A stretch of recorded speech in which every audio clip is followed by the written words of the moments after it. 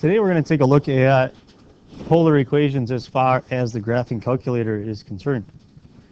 Right now, if I were to hit y equals, you notice there's a y there, at least there's supposed to be. I had told the other class to fix that. And if I'm trying to graph something polar, do I really want it to say y equals? What would I prefer it to say? R equals if at all possible. So right now, obviously, this calculator is not set up, at least the one you see up here, to graph polar equations. We have to change the setup so that it is ready to do that. Yes? Do you have to press the mode and go down to the fourth one and go over to the view? Yep, if you go to mode, mode is where you're going to find most of your options. And whenever I graph anything that's going to have anything to do with trigonometry, meaning sine, cosine, tangent, I keep it in radians. It's just smaller numbers. And this last one right down, or the fourth one down, it says function right now. And that's what we were graphing with y equals, was functions. That second one over is parametric. It's something completely different. And that one there is polar. So that is definitely the one that I want highlighted if I am going to graph polar. And so there it is. And you notice on this particular button here, just right of my green button, it says x, t, theta, and n. And do you notice how I'm on the third option over? And so it's going to turn into theta whenever I hit that button. Okay. When it was all the way over on function, it turned into an x whenever I hit that button, correct? And so now that's how you figure out what you want it to become there. So that's kind of where you want your settings as far as this goes. And now when I hit y equals, it's actually r equals. If you have any of these plots up here on, for example, if it looks like that, you are going to want to turn them off. And to turn them off, all you have to do is go up, get it blinking, hit enter, and that turns it off. You want them all to not be outlined, basically, or have a black box around them. Okay. Now, what you're going to want to do is open up your textbooks to page 474.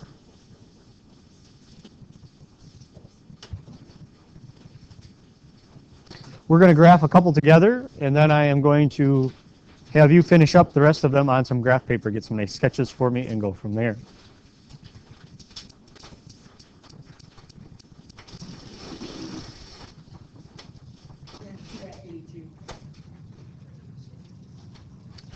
On that page, you notice at the bottom, number 1 says to graph r equals 0.5 theta. So all you have to do is go 0.5, and where's that theta button again? Yeah, next to the green one for me. I think what's yours, kind of peach color, I guess, is on yours, right? Okay, so 0.5 theta. Next to it is kind of peach on yours, I believe. Oh, okay. Now, if I were to hit graph right now, it might not graph everything they want, because on here it says, after it says 0.5 theta, it says 0 has to be less than or equal to theta, and theta has to be less than or equal to 8 pi. Well, what's that mean? What's theta in this problem? It's the what? The angle, the degree or the angle. But seeing we are in radians, it is the angle in radians. And it's saying to only go from 0 to 8 pi, because let's take a look at that particular graph. Just look at the equation. What's that going to be? Spiral. So is it ever going to stop?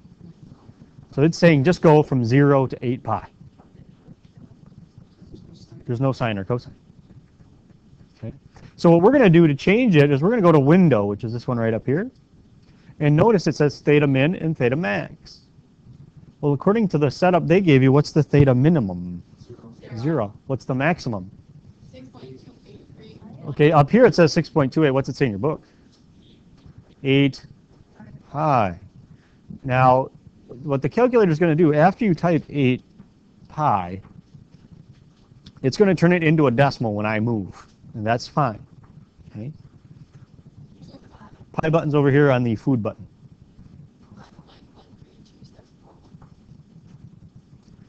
Theta step. It's very important for you to understand what this is. Some people last period did not pay attention to what that stood for and then couldn't answer any questions I asked them later. Theta step. Theta is still the angle. What that's asking is how often would you like the calculator to find a point for you? How many degrees or how many radians? How often?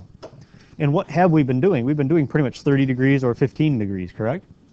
And 30 degrees is enough, but if I put 30 in there right now, that's the degree answer to that question. That's going to be a problem.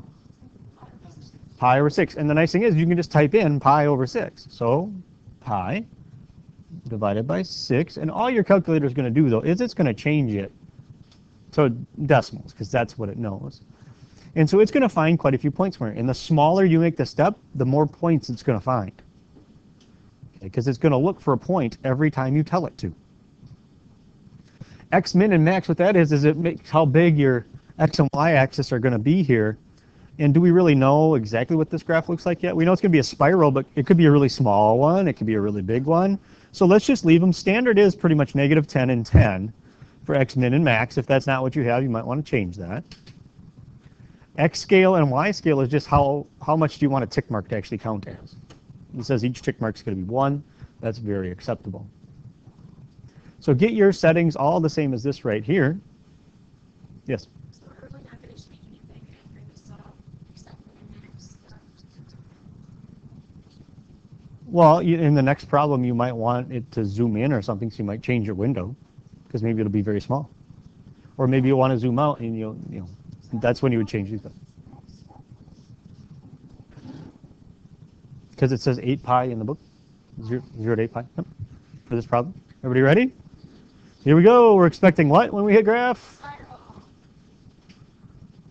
There it goes. I just pressed graph. So that's what. Now here's an important question. What would change? What would change if I went back here and typed in 2 pi instead? Wouldn't go nearly as far. What do you mean by that? It wouldn't be.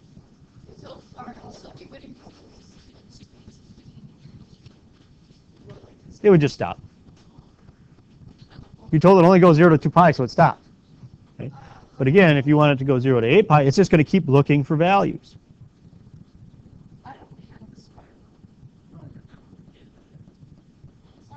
Right?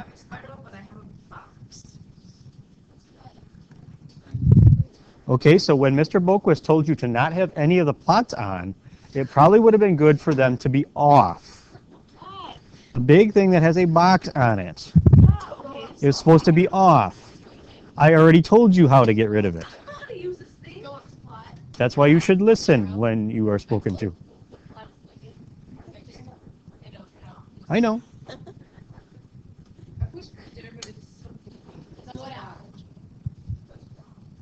You forgot to hit theta.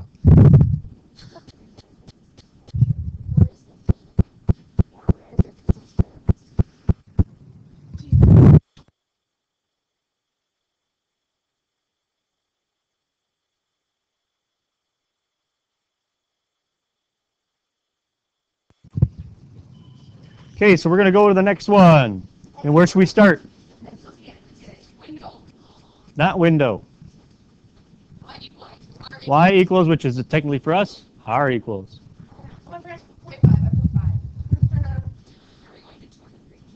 We're going to go do number 2 together. What's the first thing I should type in then? First thing I should type in. 3. Square root. Now what does square root do automatically though? Parentheses. So we're going to have to close that off at some point. And cosine is next for us, so hit cosine. And now wait a minute, cosine gave me another parenthesis. Yeah, close off 2. So now what should I type in though? What's my angle here? 2 theta, very good. So 2 theta. So which one's this really closing off? This one, is it? Yeah, it's closing off the one for cosine, and then if I do the next one, it'll close off the square root. Technically with this problem, you probably could have gotten away without that because there's nothing after it. But in any problem, like you want to divide by something after that, you got to make sure you close it off. So is that the same thing? Yep. But now this says not to go from 0 to 8 pi, to go from 0 to... Now where did we change that? 0, 2 pi. Do you think pi... Whoa, went a little faster. Pi over 6, is that still... That's probably pretty good.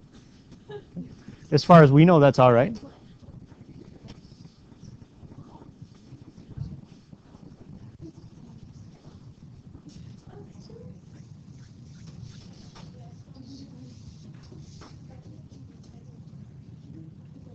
And here we go. Give you opposite rates.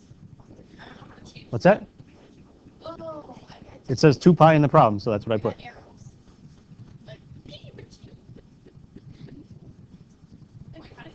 how do you change this stuff like that? Now, have we graphed any that look anything like that? No. So we have to solve this problem. The calculator did as good as it could. So what are some things we could change to make this graph better? We zoom in or zoom out. Okay, we could zoom in or zoom out. That would work. And to zoom in, the easiest way to do it is hit the zoom button, because that's where they'll have all the zooms.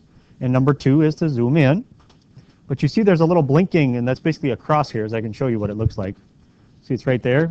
What you want to do is put that little crosshairs right in the middle of where you want it to zoom in. And I'd say right in at the origin is actually where I would like to zoom in. Once you have that little crosshairs right at the middle of what you would like to zoom in, just go ahead and hit enter. Let's see if that helped. Yeah, not really. So what else can we change? Okay, should we make the step bigger or smaller? Smaller. You make the step smaller, and that's in window. If you make the step smaller, it's going to look for more points. So right now it's 0.5 approximately, right? Yeah, that's pi over 6, so you can either change it to, pi over 12, or what I normally do is if I know I just need a whole bunch of more points, if the calculator is going to do it for me, does it really matter to me how small I make that? No, so let's just go to like 0.1 or something like that and see if that helps. Okay. So 0.1, so every 0.1 it's going to look for a point for me. Again, I don't have to graph it, so let the calculator do it. Let's see if it helps. Well, it helped a little bit. Do you think that stuff should be filled in?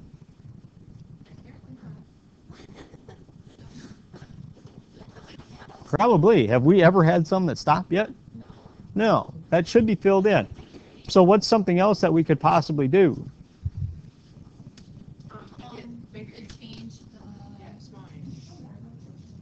Okay, we could make the step even smaller, meaning x and y. We could. I probably would do that because that zoomed in a little more than I like. So let's go to -5 and 5. Make sure you go -5 for the min and +5 for the max. If you do it the other way, it gets really confused. And -5, +5. Well, let's see if it helps. It may or may not. Did it help? Well, not really. So there is one more thing we could change that we haven't changed yet. We could kind of defy the problem a little bit. And not go 0 to 2 pi, but let's go out further and see if it helps. So let's go 0 to 8 pi.